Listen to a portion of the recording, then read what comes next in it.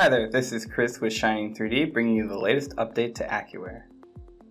In this video, we'll be going over the latest features added in the 3.1.8 update to our Accuware slicing software.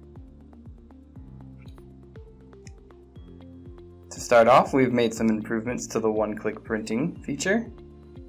You can now select orthodontic model as an option.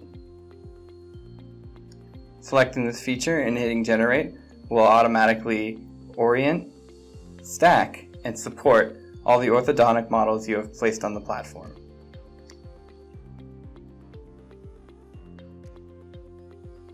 The software will then slice the files and then send them directly to the printer.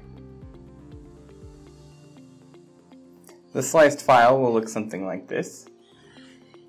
This is a very efficient way to get a lot of output out of your printers. The sliced file results screen will now show you the material consumption in both milliliters and grams. This is very helpful for keeping track of how much resin you need to use per print.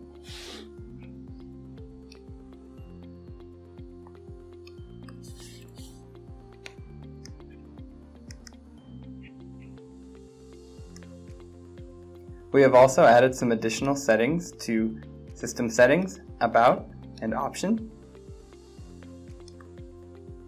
There are now settings for the Z compensation to be automatically enabled. This will improve the Z directional printing accuracy by reducing any overcured material. The autosave project feature will automatically save the layout and support settings for your current project and store them locally on your PC. Fast printing will improve the printing speed of some materials when activated. One channel slice will reduce the file size of the output files on the LCD printer. This is both the L4D and the L4K printers.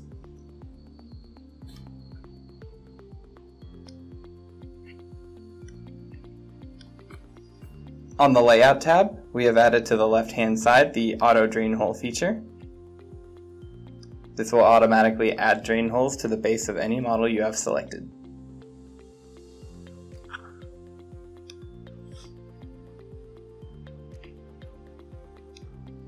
As well, we have added the one-click shell and honeycomb feature.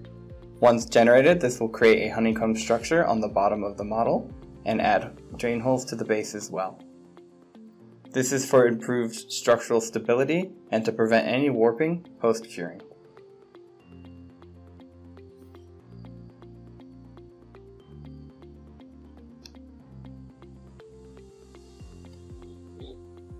There are a few options that go along with this, including the honeycomb diameter, the honeycomb thickness, the honeycomb type, and the shell thickness. Updating to the latest version of Accuware is very simple. When you start the software, it'll notify you if there's any updates, or you can go to Settings, System Settings, check Update. Here you can see the current version of Accuware you are running, as well as see any updates to the software, the material packs, or the language packs.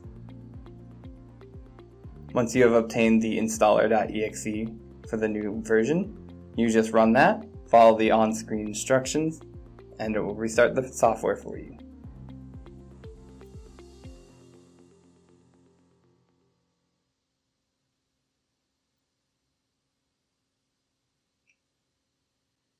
And that is all for this update video. Thank you for watching.